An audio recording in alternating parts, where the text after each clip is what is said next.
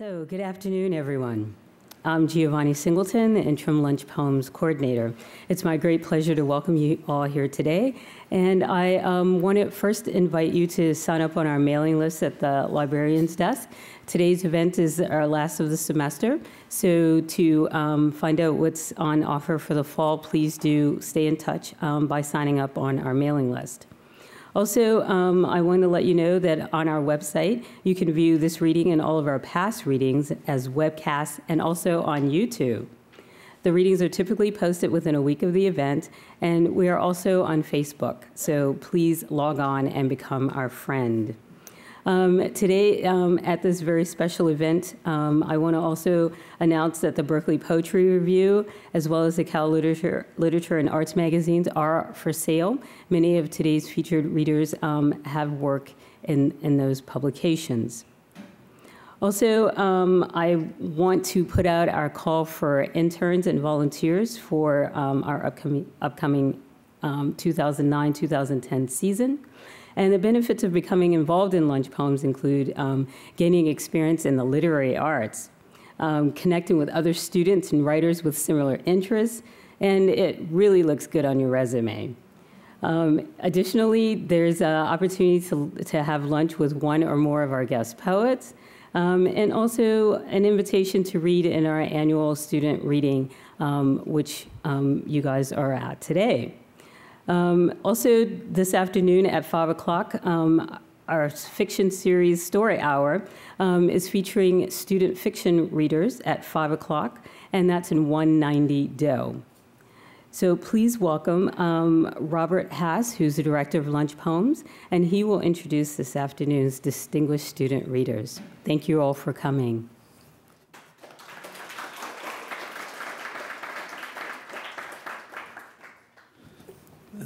Thanks, Giovanni. Thank you all for coming.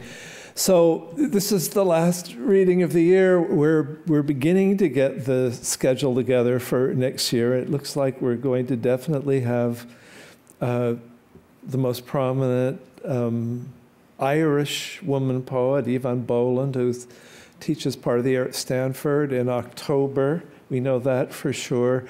We're working on a project that will involve a reading and celebration of on the following days of celebration of a new anthology of African-American writers on the American earth and ecology. That should be an exciting event. We're trying to get what I think is the most exciting new poet of Beijing, of the so-called Beijing Spring Arts Movement here in November, and I think that's going to happen. Today we need to thank everyone, to thank Dave Dewar back there from the library and Tom Leonard, who sponsored this event and make it possible, and Alex Warren, who lets us use this beautiful room. Alex, are you back there? Please come out and let us thank you for your help. Alex and Dave are both on the committee that meets to try to figure out what happens. And we need, above all, to thank Giovanni Singleton, who has taken over the job from Kristen Spragna of being our director, and she's done a wonderful job and been a terrific presence. So this is a wonderful day. Each year, love it. I'm so glad it's going to be recorded. It's a little sad because some of our people are seniors and are going to be going away, so this is saying goodbye too, but we'll save that for the end and just start by introducing each of the readers. Yvonne Acosta, we asked them to provide a small biography, grew up in the Los Angeles area. She's on the editing staff of the Berkeley Poetry Review, which we said is on sale. Her work has been published in past issues of Clam magazine and the Berkeley Poetry Review. She's going to graduate this spring with an English degree and a minor in creative writing. Please welcome Yvonne.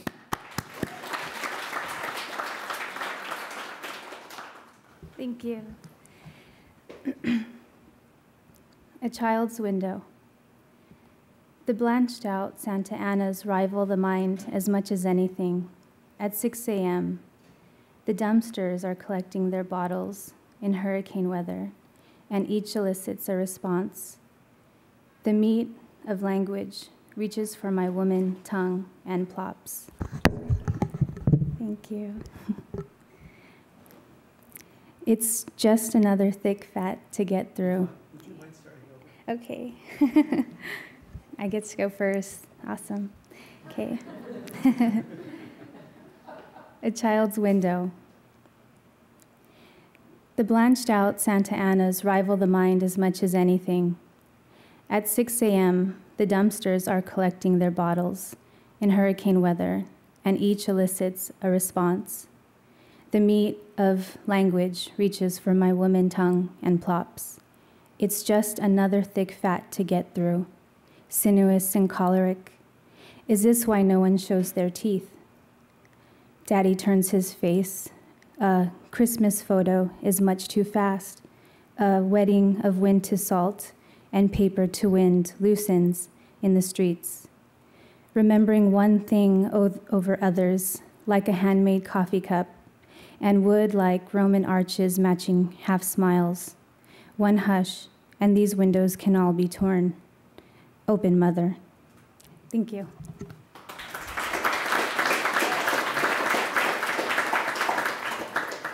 Thank you. Wonderful poem. Sinuous and choleric is terrific.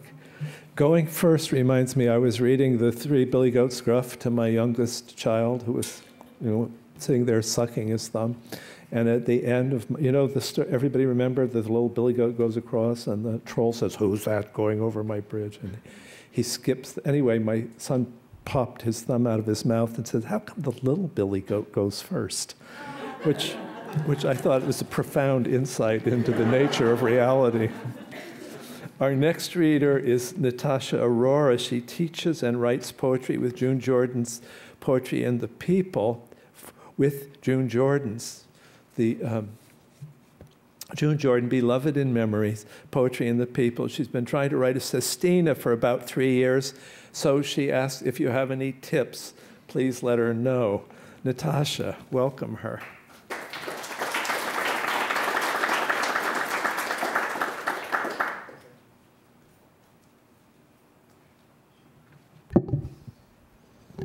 This is called If What the Quantum Physicists Say Is True. Somewhere there's another world where no love letters fly across the earthquake-cracked border in Kashmir, where Gandhi snores late into morning rather than place foot in front of barefoot until he reaches salted ocean. Neruda forgoes his typewriter to sip another glass of Aconcagua Valley wine, and women tie apron strings, elect Tuesday evening's dinner menu, and leave the ballot boxes to their husbands, where the people never rally in the Capitol and yell long after tear gas spurts pour salt water down their cheeks. If the physicists are right, somewhere is this world, where I rub open my eyes to newspaper obituaries and omissions, where I read what the physicists say. Every moment, a tidal wave of possibilities collapses. A quantum split cracks the universe and births this world with its bomb shelters and bread lines, while a quantum leap away, the opposite occurs, which means somewhere is a world where Border Patrol helicopters flying over San Diego desert drop cool-skinned tangerines into 100 sun-scorched palms, white phosphorus morphs into a wisp of sandalwood incense smoke, and nuclear bomb builders switch off their lab equipment, prop their feet up and snooze all day, where garment workers stroke their lover's hair with unarthritic hands, and Oscar Grant dashes up BART station stairwells behind someone he loves, his unbulleted abdomen shaking with laughter, while 2 women pause on City Hall steps, the distance between their lips paper thin as their new marriage certificate, and across the street a pharmacist passes the AIDS patient his pills without asking for more cash than he makes in a month.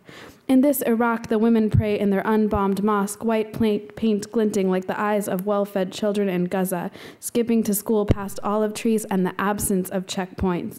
And in Tibet, the nuns have nothing to protest but gather in the street anyway, to chant in orange robes the color of their joy, because here the torturer's hand slams in midair, slams against a high-energy quantum wall, its tiny particles humming, "No, not here, not in our world."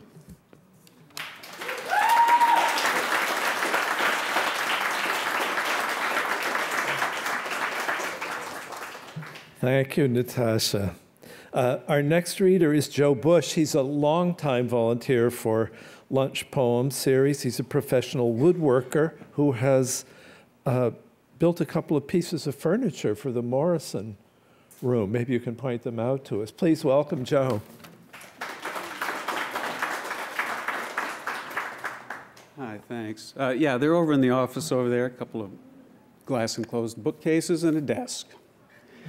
One kind of poem I like is where the poet takes an ancient myth and attempts to reacquaint us with its relevance.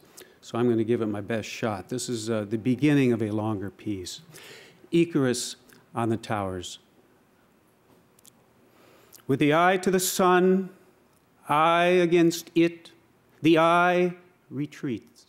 The iris retracts. The sun multiplies. In the blink of an eye, leaping under the eyelid, burning there, from within and without, behind the dark and beyond, so that when we blink to chase the image out, as if it were a lash loosened off our brow and fallen in, the sun, as with a will, imprints itself upon all that we see, a light so bright we may as well be blind.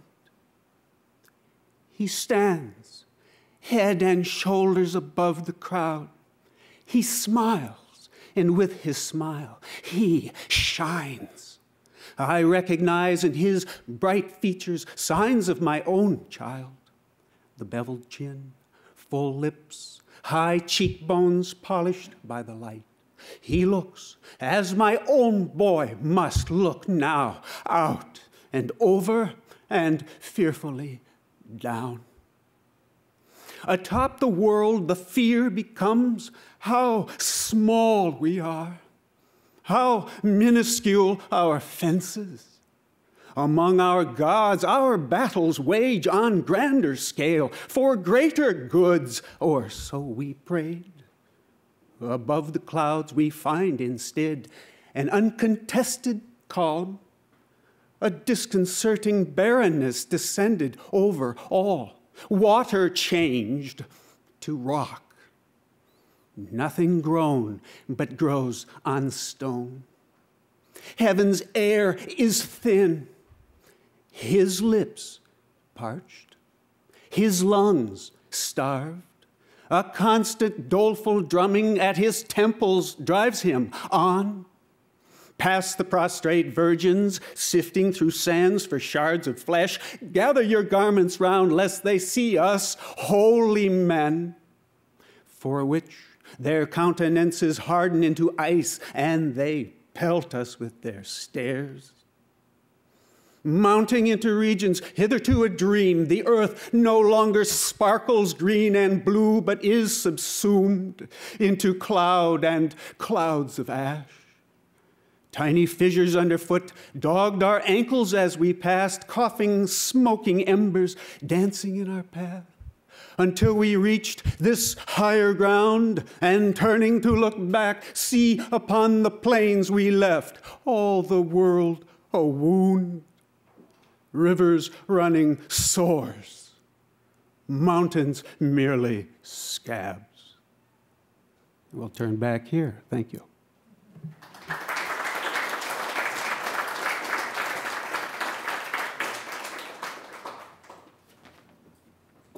Thank you, Joe. Our next reader is Joe Cadora. His work has been published in Southern Humanities Review, Penumbra, the Montserrat Review. In the past 2 years, he's won the Eisner Prize for Prose, the Julia Keith Schrout Short Story Prize, the Billy Hoffer Essay Prize, and the Elizabeth Crothers Composition Prize. He's a senior English major. He's also been involved in a project of translating all of Rilke's new poems, the 2 volumes of them, into exactly the meters and rhyme schemes that Rilke wrote them in. And it's been a phenomenal thing watching him carry this off. As you can see, he's very gifted. Welcome, Joe Cadora.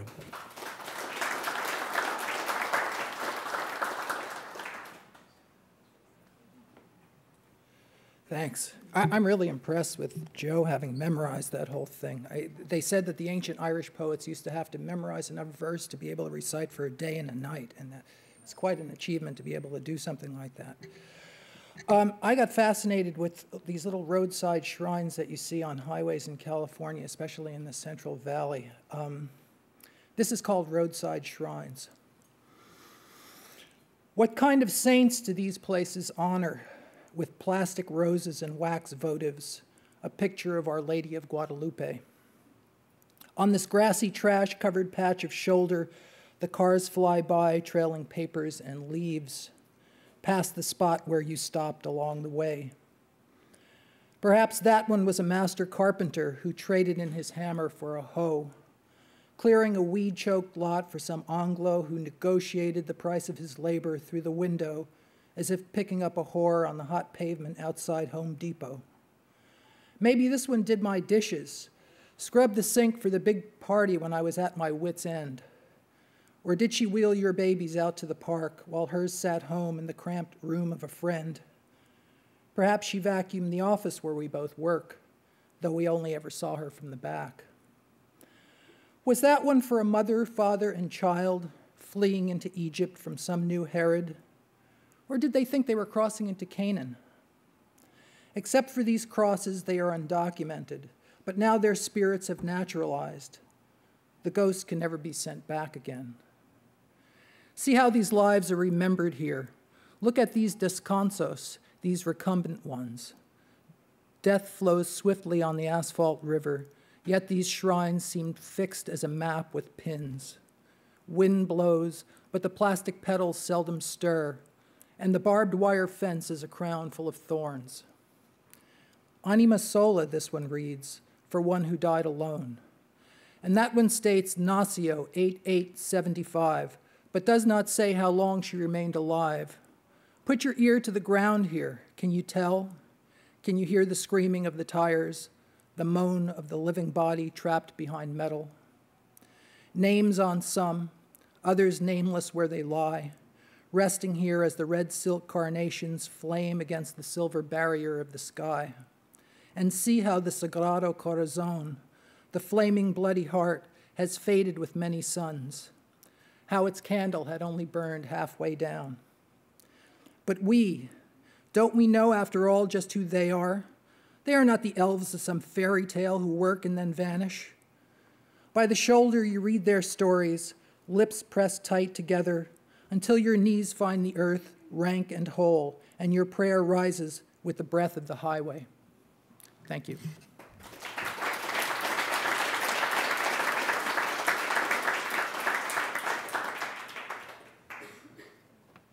Thank you, Joe. Our next reader is Jeremy Graves. He's a senior undergraduate majoring in interdisciplinary studies. He's interned with Lunch Poems for 3 years. We're going to miss him. And he currently serves as the gallery manager for the Alphonse Berber Gallery on Bancroft Way. Has anybody here not been over to the Alphonse Berber Gallery yet? Maybe you'll say a word about it. And in addition to being a poet, he is a pianist and an avid hiker. Welcome, Jeremy.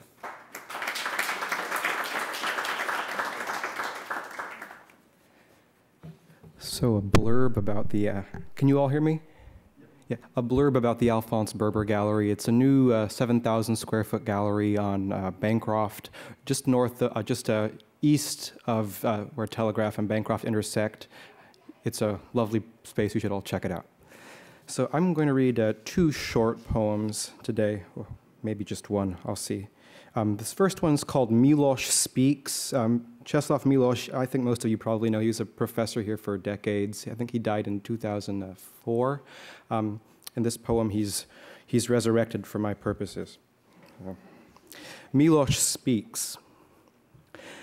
It is arrogant of you to summon me from the dead and commandeer my voice, but being dead, I cannot argue. What then shall you have me talk about? My usual themes? Questions of theology, rage against history, eros, logos, so forth as expected, dear necromancer of deficient imagination? But I can sympathize, for I too was once a heretic imprisoned in the house of mirrors, that is, the material world.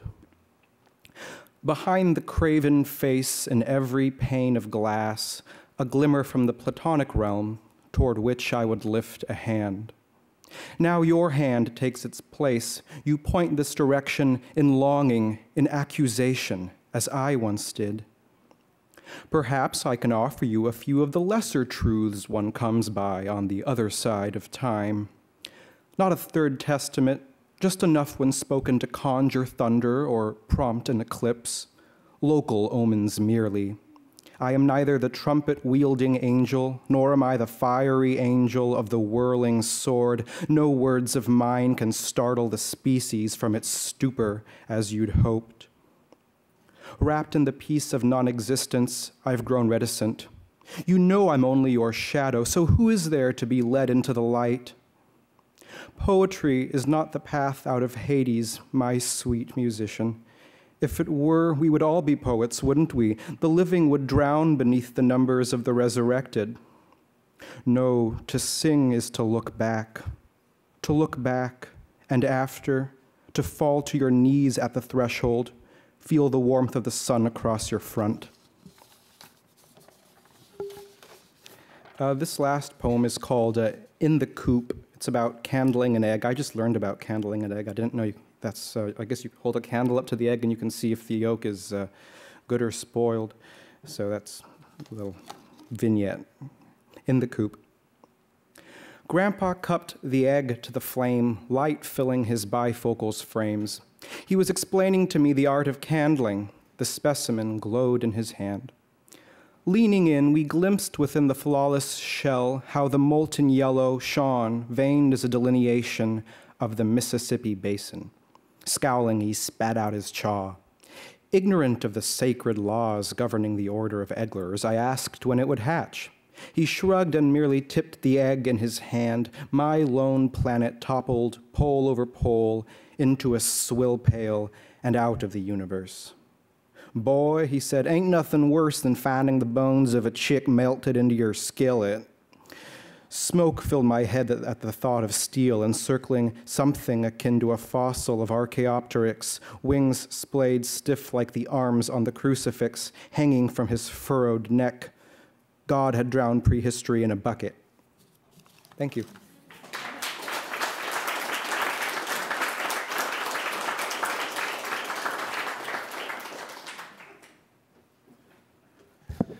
Thank you. The other thing about the Alphonse Berber Gallery is that it's a student-created, real art gallery so that students on the campus can see.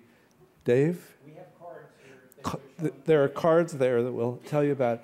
And also tries to figure out how to make artworks available to student budgets. So Berkeley might be the place where the art gallery gets reinvented. So it's a great idea. Go in there and support them.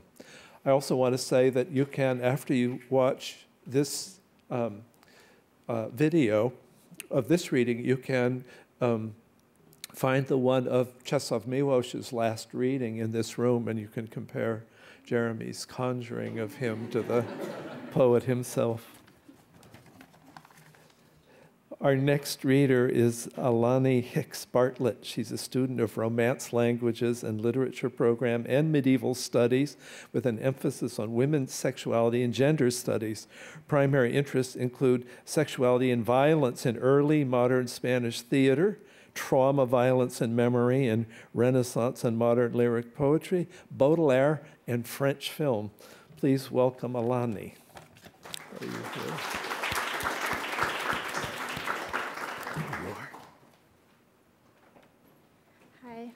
I just have a very short poem to read that's part of a larger series of about 30 small little poems. It's entitled Second Lament. Make sure they can hear you. Okay, is that better?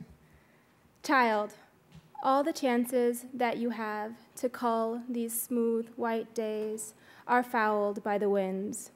This is a velocity I cannot stall.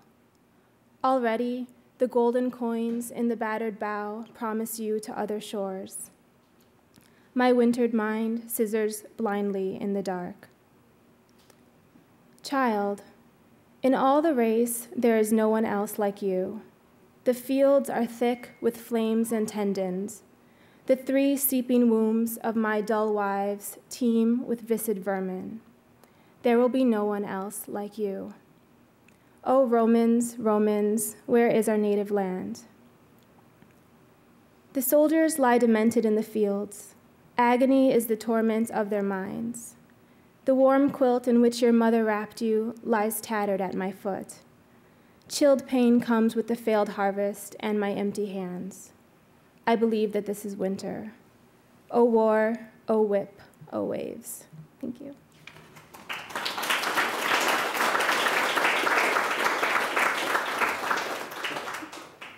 Thank you. Thank you, Alani. Our next reader is Pamela Crayenbull. She's an undergraduate double major in rhetoric, and IS, interdisciplinary studies. She's a ballerina, a choreographer, a photographer, and of course, a poet. She's published in the Berkeley Poetry Review. Please welcome Pamela.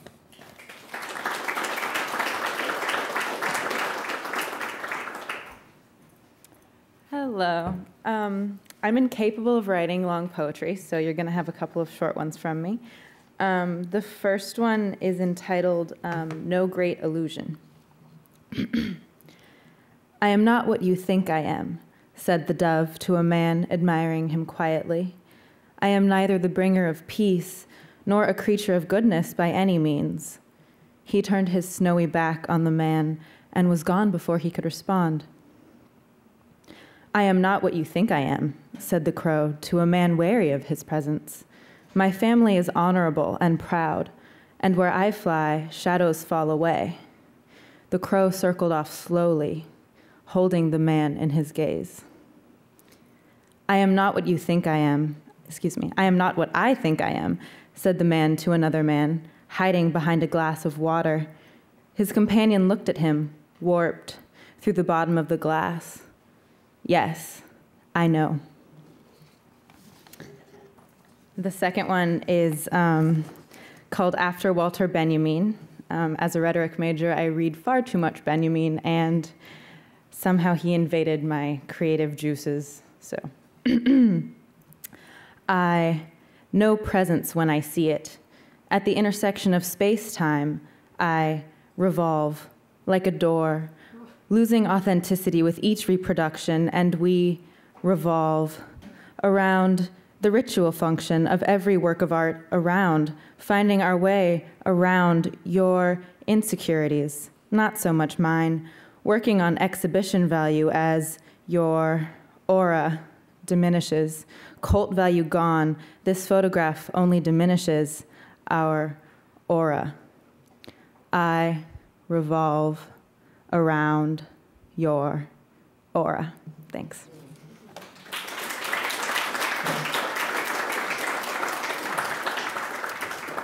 Thanks, Pamela. I have to tell you that my wife, who's also a poet, was also invaded by Walter Benjamin. And when we were living in Berlin, she was reading the Benjamin Adorno letters, and she would say to me, let's go see the house where he lived. And so we would go as an afternoon outing. But it turns out it was the Depression, and you could get a deal on a new apartment by signing up and going in. So it turned out Benjamin moved about every month. So she'd read another set of the letters, and then she'd say, nope, that's not his. We've got to go to I think we went to 17 Benjamin apartments before we were through. Our next reader is Steve Lance. He's also a fourth-year English major. This year he received the Yang, Rosenberg, Coolbrith, Cook, and Academy of American Poets prizes. That may constitute a grand slam. He's a keyboardist of the band Butterfly Bones and a curator of the Alphonse Berber Gallery Reading Series. Please welcome Steve.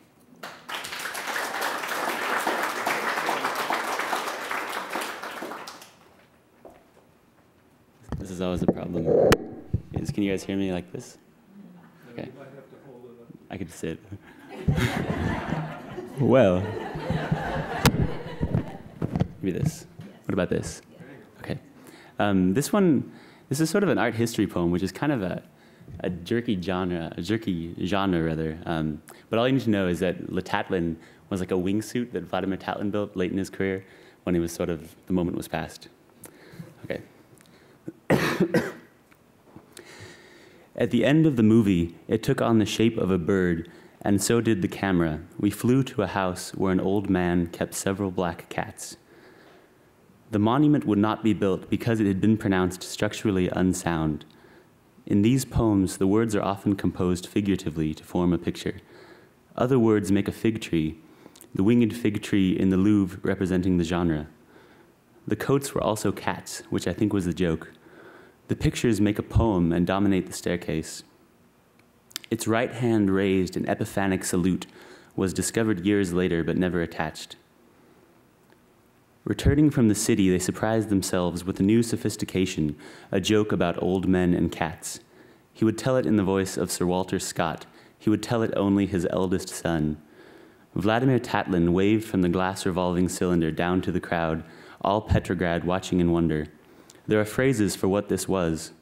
There are phrases for fig trees and phrases for the first October object. He built a flying machine with wings like Leonardo's, and he strapped himself beneath it for a group of reporters. They took a lot of pictures, but so much had changed. It was 1932, and there was something pathetic in his boy's smile and his boy's dream of wings. Thank you.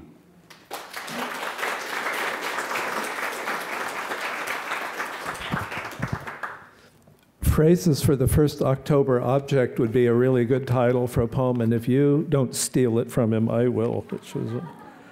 Our next reader is Ashley Lisney. She's a third-year English major with a focus on poetry and women's literature. She also writes a blog about music and women in the arts, and is one of the editors for CLAM, the Cal Literature and Arts magazine. Please welcome Ashley.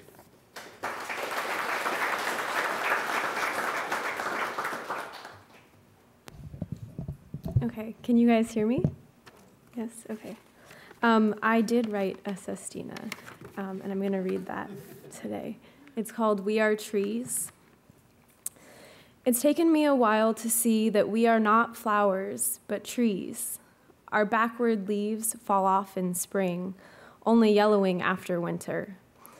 Last summer, we forced ourselves to believe we only liked the feel of each other's branches, drumming up our courage, our hearts' waterlogged drums, beating in the time-lapsed slow of our blossoming flowers.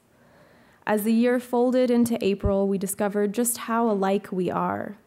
Though our roots entwine, we can't help leaving each other behind.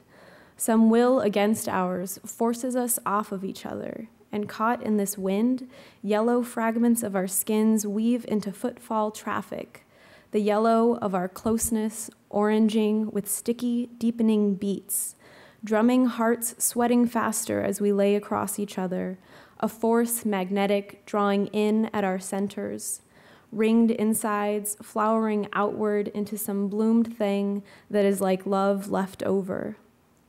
We are logs piled on top of each other. We like how deadened we've become. It makes it easier. Like patient kindling, we wait to be set fire to, our pages yellow in this dry heat. We read each other at arm's distance, but our leaves reveal the secret, being so caught on each other.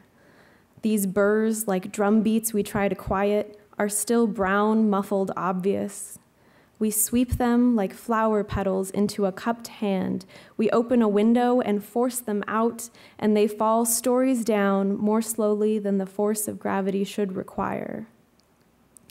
At such a speed, too, you, like the impatient fingers of a child, pull away at my soft paper bark, flower petals plucked off and blown into breeze. You are wishing on yellow pieces of me like they are magic. And your branches drum against my bark, over time leaving carve marks in the shape of hearts. Or maybe the shape of leaves, because really, the bruises we've forced into each other's skins are just mirror images. My eardrums still echo the sounds of your photosynthesis. I liken all that's happened to some sort of deforestation. I once was a yellow grove dense with moss and masses of flowers, and am now some fragrant shelter mortared of leaf veins and flower petals. But I'm forcing out from my remaining wood a yellow sap that proves we are both still alive as it drips against our entwined trunks, drum-like. Thank you.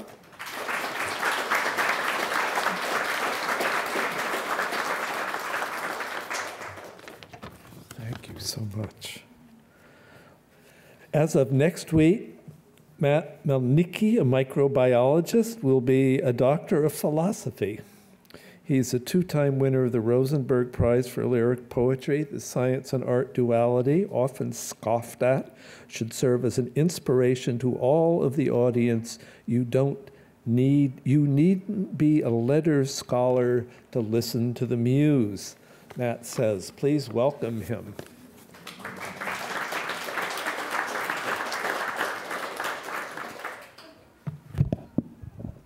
Hi.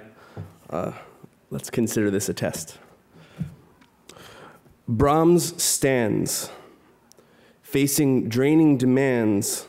He is rounder, still grand and profound, touching through the envelope the swivel of circumstance, the joyful revival of trampled grass. Those who at dusk tremble keep courtesy, if able, to color and adorn their dress in a lugubrious but grandiose semblance. All accolades come crinkled, forlorn from imperfection. All accents are imbued with the inkling of a dark direction. Even with even hacks can a phrase attack kind schemes. Mounting interpretations tend to bleakly transcend any easy dreams. My friend, refrain from filling the tale of spells with clapping. Please feel the heat your heart is flapping.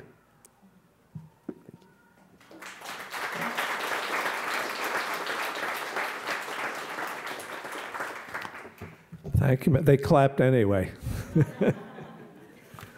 Our next reader, Gillian Osborne, is from upstate New York. She's a second-year PhD student in the English department where she studies American literature and poetics. Last year, she read in the Holloway Poetry Series and participated this fall in a radio program designed and directed by Cecil Giscombe's graduate poetry workshop. Long ago, a poem of hers appeared in Threepenny Review, handsome place to publish. Please welcome Gillian.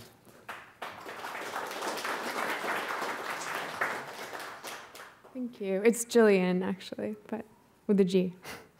I'm going to read two poems from a series of 4, and the 4 poems are called Cloud, Fence, River, and Bridge. So I think I'm going to read Cloud and River. Cloud. O cloud, you are thundering but not giving water. I am the Chetaka bird who is afflicted with thirst. If by luck the southern wind blows here, where will you be? Where will I be? And where will be the shower? Sanskrit proverb. I wandered lonely as a cloud. William Wordsworth. Fine then. Fog, lavish the valley. I'll believe nothings, ghosts on a grander scale. Wending in obfuscation, expecting clarity clear as thunder, lightning, hail, fissure, or tenderness. I'll leave a bucket in the window if you'll be a light rain. River. This man swims rivers. The other men follow him, dumping buckets of blood to keep the teethy fish from his flesh. His heart is in critical condition at the end of one river, which has nothing to do with romance, but is a physiological place the self swims through on its way toward death. This is not morbid, but a fierce and honest factoid. He swims wandering rivers and crooked rivers and long rivers, though all rivers are long if they are indeed rivers and not something else becoming a river. If I were a river, would you swim in me? I asked. Yes, you said, but you are not a river. This man has accomplished the Kirker, the Danube, the Yangtze. I don't know why. I'm writing you a letter that is electronic, but does that mean it isn't a letter? Dear, dear, I say to you, or in a style as if it were speaking. Did you see the messengers of God? These are the deer, scruffy and sacred, eating tourist biscuits outside the temple. We do not dwell by a river, and other bodies of water resemble us not, beginning, end. A lake is not an affront. We live beside a long and circuitous lake. Thank you.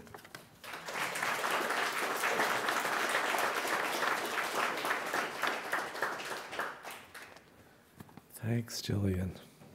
Our next reader is Tara Phillips. She began her studies at Santa Rosa Community College and transferred to Berkeley last fall. She's currently an intern at Lunch Poems and Story Hour. She began writing love poetry when she was a teenager. Welcome her. I was just trying to think, is there anybody here who didn't begin writing love poetry when they were teenagers? Welcome. Okay. Flowers for the dead. I heard the dead can't enjoy flowers anymore. Nevertheless, folks pile them up at funerals, a little here, a little there, inside the casket where they propped up her breasts. God knows how, they never looked like that in life. And there were flowers on the stage when the teen duo sang in their sweet, high Christian voices that made us cry. There were roses, lilies, carnations, and green sprigs. Like a homecoming, your besties wore red lips and toted their scrapbooks to a reception where they served bad chicken pasta that no one could eat. I missed you then. Wish you could have been there. You should have seen the flowers. You should have heard the Ave Maria. You would have liked the red hearse and the rich black everyone wore. And when the bell tolled and they lowered you down and we all threw roses into your grave, it just seemed right that their sweet weight would go down with you and mix in some living with the dead. Okay, on a lighter note. Okay, here's a couple short ones. I was thinking that I'd prefer a different life, one in which I was more female, udders extended, squeezing a milk road into the future. At times full of beer, full of wine to bursting, enough of me to go around 2 1/2 times. Hello, you. Good morning, you there, man. Woman, child. I do unfold and surrender my breast before you, my most delicious person. Drink and be happy, I say. I grow merrier with use. Okay. And another short one as well. Lady, make it right, anoint me. The buds that are eyes tell of your craving to bloom and give me sweet fruit, 1 in 100 seasons nectar. Uncoil those stars for eyes, lady. Show me the ethereal strands belonging to the spider and the moon. Tiny feet, taut on a string, make it bend under the heel, curving up to your moon, the eye that is swollen now, orange, inflame with lust for a suckle of the human drum, my sex, a lazy rhythm, a twisted path, flecked with blood, and I will walk, arms out like knotted sticks, through effulgence, a thin-walled luminous bubble, and into desire. Okay.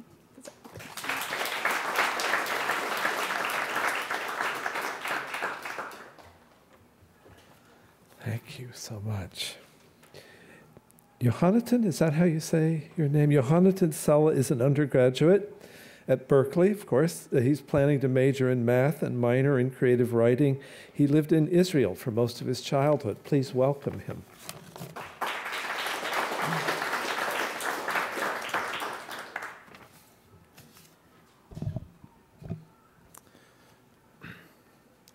Sleepwalking. Did you see the sailor set out to sea this morning, passionate in his glorious voyage and afraid? The fickle romance of thunder draws so many men to sea. In passing, he pressed his finger to the sculpture, whispered farewell, and stepped on board. Feeling quite white today, I walk the streets with a guava in my hand. It smells terrible. The firefly flies in circles over my head. The streets are empty. Only the water from the morning rain is flowing into the sewage. Listen to the dull fans hum. My father will marry me to a man I don't know. My mother bakes plum pies and shakes the carpets of dust. In my dream, my grandmother gave me a clay pot and told me to give it to the emperor in his tree. I cannot find the emperor in his tree. It is not a route you can find by searching. The rain fell to his hand this morning when he opened the window and called, "What a fine day for sailing." Did they tie their hearts to the mast? Swish, swash, swish, swash. The 4 guards sleep with their guns on their laps to hear the call of the unimaginable. Thank you.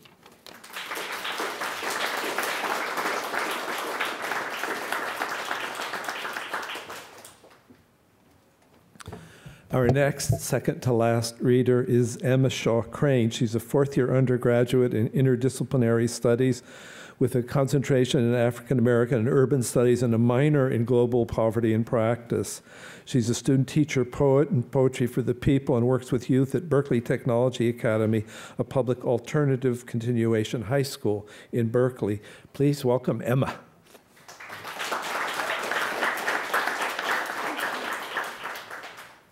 How y'all doing? I actually meant that. How are y'all doing? Okay, cool. Great, thank you. So this was written in my head on a run with one of my dear friends. Open letter on our 6 a.m. run. To whom it may concern, specifically. You 4 who waited for her in the alleyway, hands sharpened, hearts already cold like sparrows with broken wings. To whom it may concern specifically. You soldiers, your fists full of my 8-year-old wrists. To whom it may concern specifically. You trespassing your hands up my thigh on the bus. This an open letter to inform you we lived. Watch us run, can't catch us now. 2 young women, we strip your dirty handprints from our bones. We spit you out of our mouths. We peel your words off our sacred skins because we survived. So sure we close our eyes. We sprint the long side of the middle school track. Our dead run with us, singing all the nursery rhymes, sidewalk songs, and lullabies they never finished. Sharice Iverson, little girl with twisty braids, hopscotch handball otter pop queen found dead in the men's bathroom, blood and semen on her elastic band Sesame Street panties. Sharice, here with us. Alejandra Garcia, 17, fed stray dogs table scraps. She aced 9th grade math. They found her burned alive in the desert, kerosene in her ragged fingernails. Alejandra, here with us. Dalal al-Sabah, exactly my age, in Jenin, read flashlight novels under the covers when Israeli shells fell like terrible popcorn on the tin roof. When we were 21, the bullet went in here and came out here, ripped through her left lung. She died looking at the sky. Her eyes glazed over reflect the sun. Dalal, here with us. All the couldn't take the fists anymore, suicides. All the too ghetto to make the newspapers, underpass corpses, here with us. To whom it may concern, I will count my war dead until the war is over. We know they so much more than the crime scene. We been crime scenes ourselves. We honor them with our breath, rises in cold morning air, lungs burn, knees flash high, our dead sing, dirty tennis shoes slap off track. Motherfucker, this open weather is a warming, better watch your back. We close our eyes, sprint the long side, knees flashing the middle school track. See this breath in cold morning air, rising, hot hopeful, like bread, rising, like water before the dam explodes. This breath, evidence of our survival, of our resistance, our daily resistance, floats up like prayer. Thank you.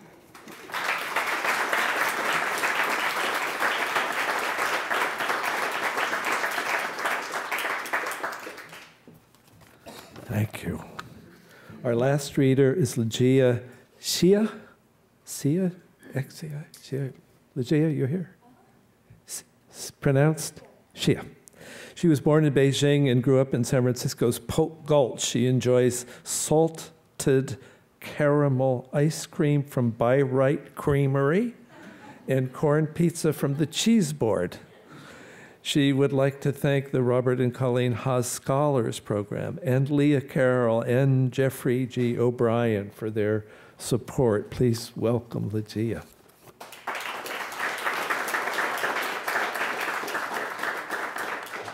Hi, everyone. Just want to say for sure that Byright makes the best ice cream in the Bay Area. For sure, you should go there. I'm going to read 2 really short poems. She said, "You only like me for my looks, for my money, for my apartment, because you like my family, for my tits, because you want me to work on your website, for one reason, because you're attracted to exotic women and things you can't have." The artist chose a mobile phone number to show that God was available anywhere and any time. What if you go to the park and you see that not only are there more people in groups of 2 or more, but there are more groups than individuals? I'm not able to speak to you at the moment, but please leave a message. It could happen to you. It reminds me of my time as a waiter, a period as long or longer than any other, feeling sorry for people eating alone, giving them free side orders. A mirror hung in good light will always attract women. Suppose I was drawn by the crowd's slant strokes toward memorial object. To first record effects of time, look for me again as a flame with the door open, distracted throughout the film by my hair out of place. I remember my body regularly in flags and pushed by children. In the van with the door open, I called you again and again. In the view from upstage of you holding up the book we each printed, I understood the minds of the crowds. If I stood on the higher platform, I was on hand for betrothal. Trying to enjoy myself means peered under my skirt. The point was to invite you to my decoration ceremony. For reasons told us, there was nothing to see and no way to leave. To make a state understand, I enjoy the shooting salute. Thank you.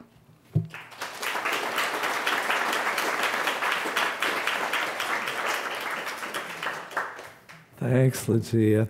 Strong voices and strong work. It was really wonderful. First, would all the graduating seniors who read among our readers stand up so we can celebrate you and say goodbye to you?